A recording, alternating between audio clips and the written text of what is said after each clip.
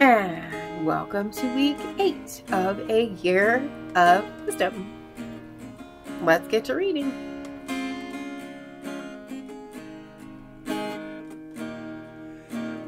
Day 56.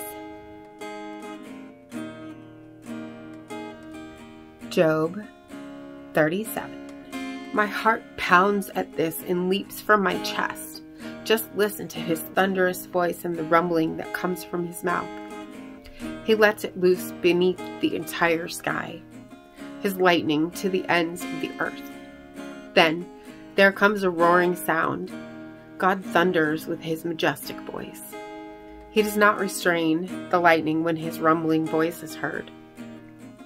God thunders marvelously with his voice. He does great things that we cannot comprehend.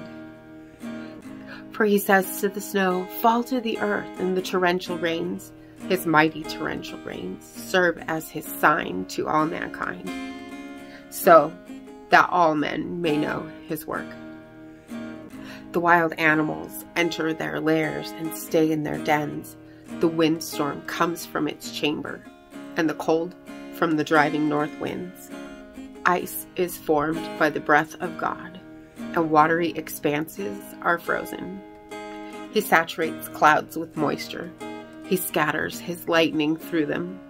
They swirl about, turning round and round at his direction, accomplishing everything he commands them over the surface of the inhabited world.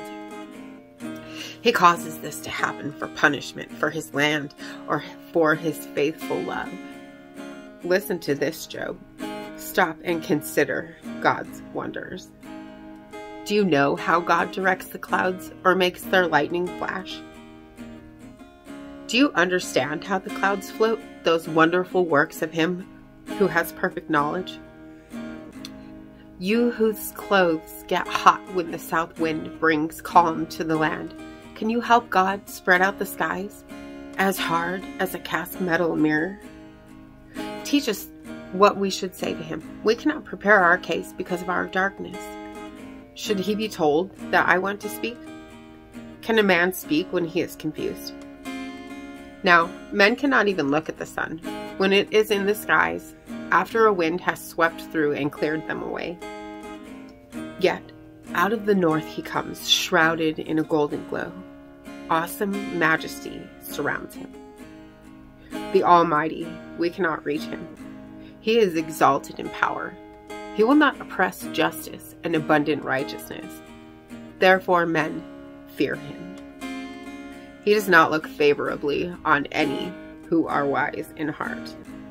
And it's February, so we're going to double up on some chapters for a few days. Proverbs 25. These two are Proverbs of Solomon, which the men of Hezekiah, king of Judah, copied. It is the glory of God to conceal a matter, and the glory of kings to investigate a matter. As the heaven is high and the earth is deep, so the hearts of kings cannot be investigated. Remove impurities from silver, and a vessel will be produced for a silversmith. Remove the wicked from the king's presence, and his throne will be established in righteousness. Don't brag about yourself before a king, and don't stand in the place of the great. For it is better for him to say to you, "Come up here," than to demote you in plain view of a noble. Don't take a matter to court hastily. Otherwise, what will you do afterward if your opponent humiliates you? Make your case with your opponent without revealing another's secret. Otherwise, the one who hears you will disgrace you, and you'll never live it down.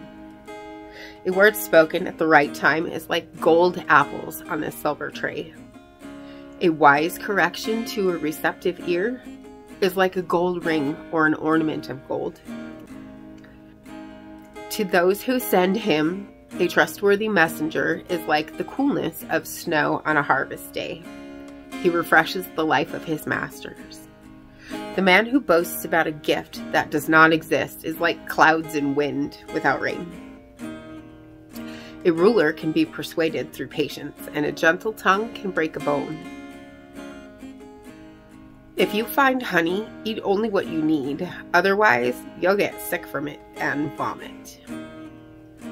Seldom set your foot in your neighbor's house, otherwise he'll get sick of you and hate you. A man giving false testimony against his neighbor is like a club, a sword, or a sharp arrow.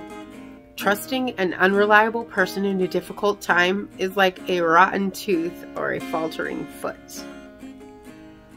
Singing songs to a troubled heart is like taking off clothing on a cold day or like pouring vinegar on soda. If your enemy is hungry, give him food to eat. And if he's thirsty, give him water to drink. For you will heap burning coals on his head, and the Lord will reward you. The north wind produces rain, and a backbiting tongue angry looks. Better to live on the corner of a roof than to share a house with a nagging wife. Good news from a distant land is like cold water to a parched throat. A righteous person who yields to the wicked is like a muddied spring or a polluted well. It is not good to eat too much honey or to seek glory after glory. A man who does not control his temper is like a city whose wall is broken down. Like snow in summer and rain at harvest, honor is inappropriate for a fool. Like a flitting sparrow or a fluttering swallow, an undeserved curse goes nowhere. A whip for the horse, a bridle for the donkey, and a rod for the backs of fools. Don't answer a fool according to his foolishness, or you'll be like him yourself. Answer a fool according to his own foolishness, or he'll become wise in his own eyes. The one who sends a message by a fool's hand cuts off his own feet and drinks violence. A proverb in the mouth of a fool is like lame legs that hang limp. Giving honor to a fool is like binding a stone in a sling. A proverb in the mouth of a fool is like a stick with thorns, brandished by the hand of a drunkard. The one who hires a fool, or who hires those passing by, is like an archer who wounds everyone. As a dog returns to its vomit, so a fool repeats his foolishness. Do you see a man who is wise in his own eyes? There's more hope for a fool than for him. The slacker says, "There's a lion in the road, a lion in the public square." A door turns on its hinges and a slacker on his bed. The slacker buries his hand in the bowl. He's too weary to bring it to his mouth. In his own eyes, a slacker is wiser than 7 men who can answer sensibly. A person who is passing by and meddles in a quarrel that's not his is like one who grabs a dog by the ears. Like a madman who throws flaming darts and deadly arrows, so is the man who deceives his neighbor and says, "I was only joking." Without wood, fire goes out. Without a gossip, conflict dies down. As charcoal for embers and wood for fire, so is a quarrelsome man for kindling strife. A gossip's words are like choice food that goes down to one's innermost being. Smooth lips with an evil heart are like glaze on an earthen vessel. A hateful person disguises himself with his speech and harbors deceit within. When he speaks graciously, don't believe him, for there are 7 abominations in his heart. Though his hatred is concealed by deception, his evil will be revealed in the assembly. The one who digs a pit will fall into it, and whoever rolls a stone, it will come back on him. A lying tongue hates those it crushes, and a flattering mouth causes ruin. And once again, thank you so much for being here today. Don't forget to hit subscribe and click the bell so you'll get notifications for the next readings. See you tomorrow. Blessings. I know without a doubt you'll carry me out of the storm. I'm standing at the crossroads. I'm lost without a clue. I need a big pink neon sign to show me what to do.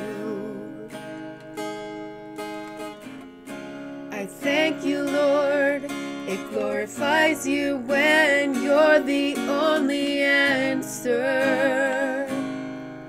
I praise you, Lord, for holding what's too much for me. And I'm amazed by you, Lord, because nothing's too big and nothing's too small to lay at your feet. I want to thank you, Lord, for believing in me.